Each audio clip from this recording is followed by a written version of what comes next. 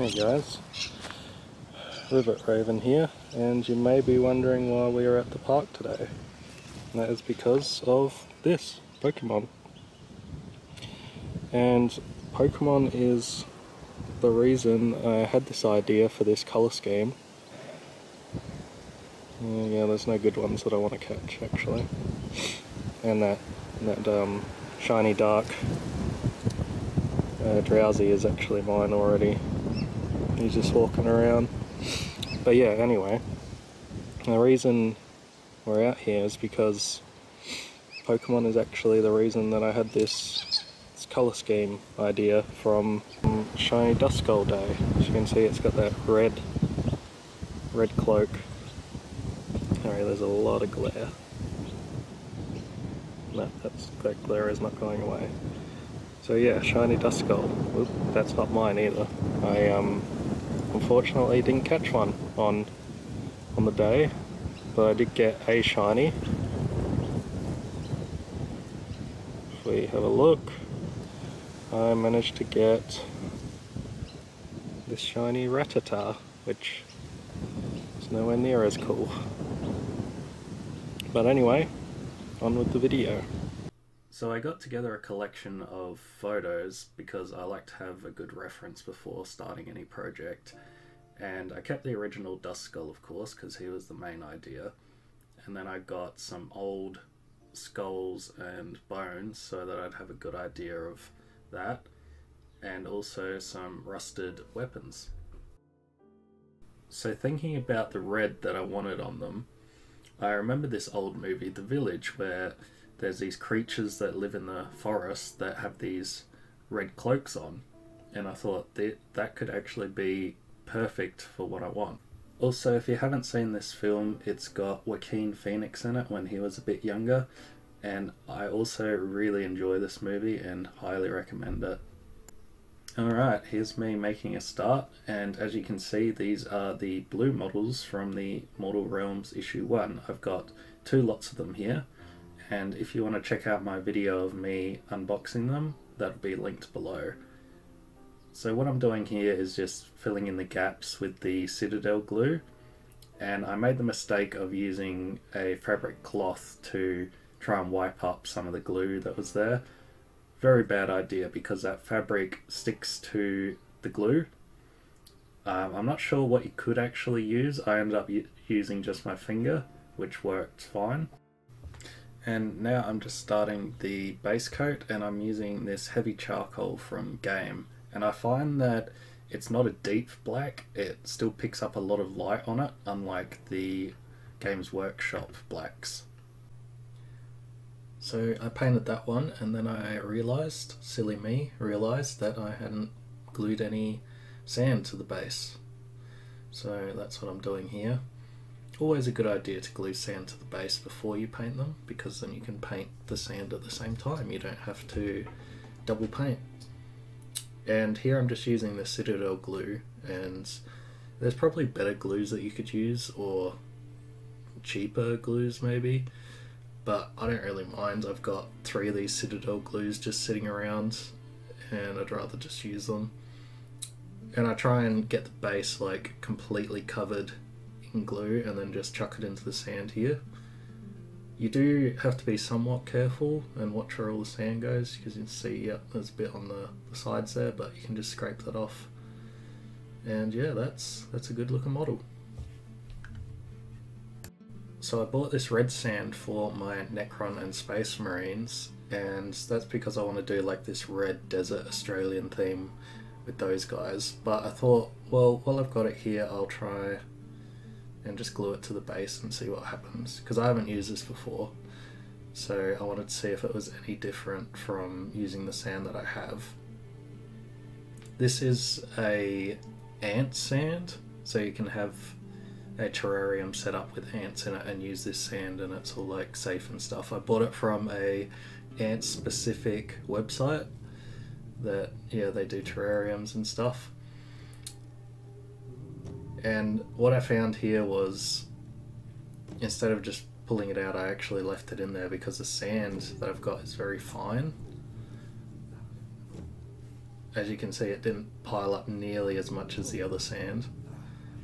But yeah, we'll see how that turns out later. So again, silly me, I forgot the rocks this time, and unfortunately the models are actually all painted up, so I'm gonna have to go back and paint over those, but it's not that big a deal, I guess. It's just I'm making it take a lot longer than it needs to take. So what I did here was the rocks that I've got are just like these cork cut out bits, and they're actually quite big. As you can see, that one piece that I put on there is quite big, and that's the size of most of them. So I ended up cutting them up and just having these little tiny rocks on there. And I used this army painter glue that came with a bunch of other terrain pieces that I have, and the Citadel glue actually didn't work with these rocks. It just wouldn't stick them on there. So this actually worked really well, and I was really happy with the way that it turned out. And that glue doesn't stay white, it goes clear, and you can paint over it and everything, and it's completely fine.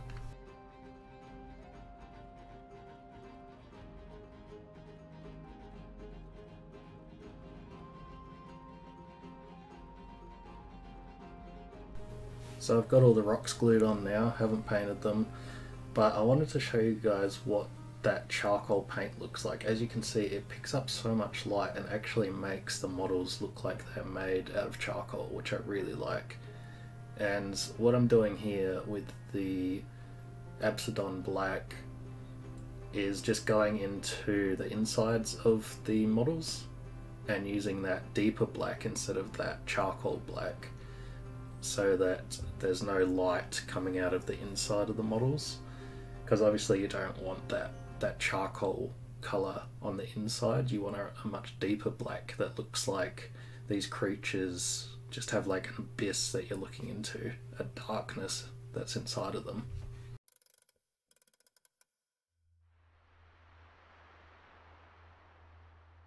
So here I'm putting a yellow coat of paint on them. I ended up using these two, the sun yellow and the off-white. I use the off-white mainly because, as you can see, this yellow is just not going on properly. It was just very watery. But here's what they look like after about 3 or 4 coats, and they just came out as this bright yellow. And it's funny, they look like the good people that are in the movie The Village. They look like the good guys and not the bad guys that I was going for. But don't worry, I'm about to paint the red paint over the top of them. I wanted this yellow undercoat so that it would highlight the red a lot more. And the red that I end up using is from Game as well, though I don't really recommend using this red. I mainly used it because I didn't have another red on hand. I wish I had actually just gone and bought a brighter red. You can see that it looks quite bright here, and that's not really how the paint itself actually looks. The paint is a very sort of unbright, deep red, but by having this yellow undercoat you can see just how bright that red has actually come out, and this red looks nothing like that, though I did mix a bit of orange into it so that it would turn the red a bit more, but this was just too bright. I ended up doing another couple of coats over it to tone it down a lot more. As you can see here, it's so much more toned down, which is a lot better. This is more of the look that I was going for.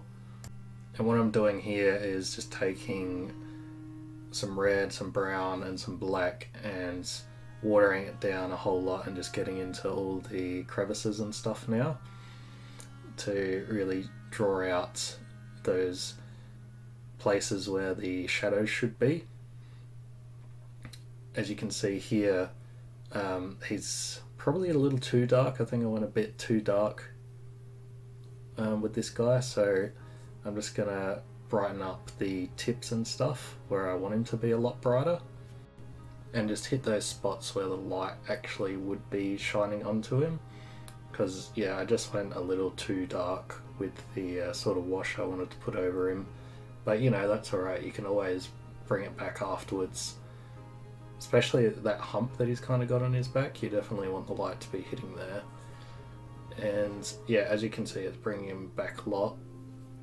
And here I'm using Citadel's Wraithbone colour, and what I'm trying to do is get like this skeletal look on the hands and on the skull, of course, because I find that the Citadel models have more of a ghostly look. See here, they've got such a ghostly look, and that's not what I really wanted. I wanted to have almost these skeletons that are half hidden under these cloaks kind of going around.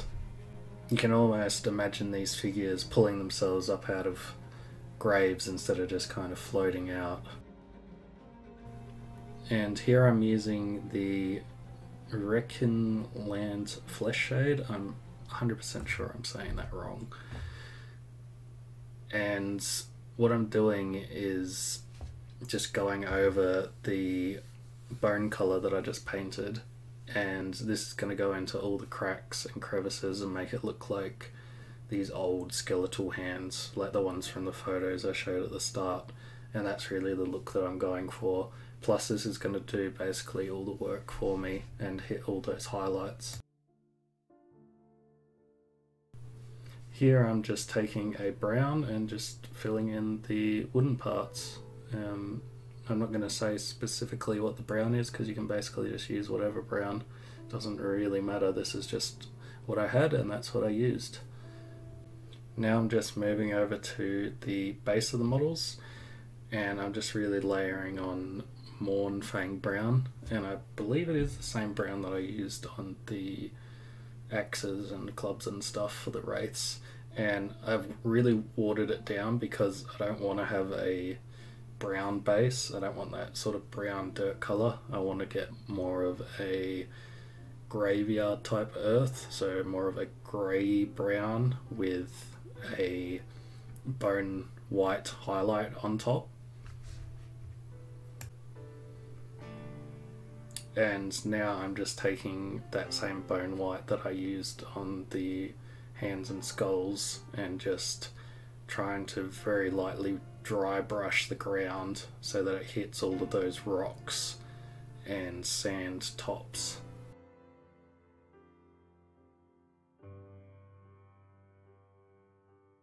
So now I've got the captain here, and he's a bit special because he's got 3 flames coming off of his Triton. And what I wanted to do is have green flames, and the yellow that I painted on before is absolutely perfect for this, because now I can just go over with a watered down green and it'll just highlight everything that I want. And I use these 2 colours here to get that green, and it's very easy, just a watered down green. And now I'm just taking a metal paint and just covering this sword in it. I'm kind of being a bit rough with it because it's going to get wash over the top anyway to give it that rusted look. And I used Necron compound for that because that's all I had. And if that's all you have, then you should just work with what you have. It shouldn't stop you from getting your models painted. And now here I'm just doing a equal amount of both of these washes, and again, that's mainly because this is all that I had. I don't have a bronze sort of wash that I would have liked to have for it, but that doesn't matter. I'm just working with what I have, and I'm still achieving what I set out to do. So here are the 2 washes, the Recland and the Skeletal Horde. And here we have a pretty much completed model.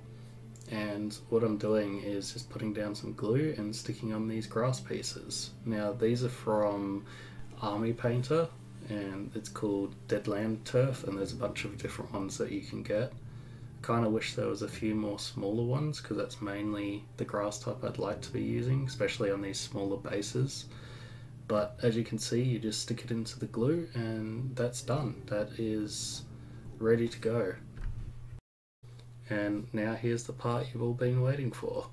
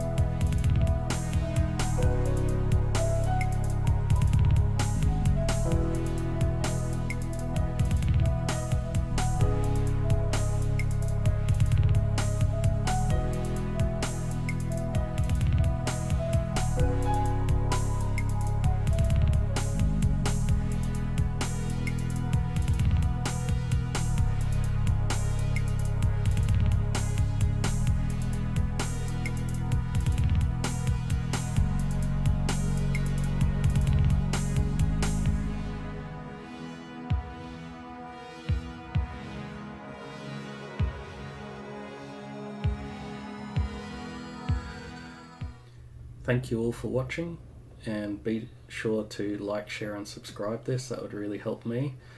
I've really enjoyed making these Duskull inspired miniatures, and I hope you've enjoyed watching. Please go check out my friend's music. He's done nearly all the music for this video, and he's a really good artist, so please be sure to check him out. And I'll see you again soon with the next project.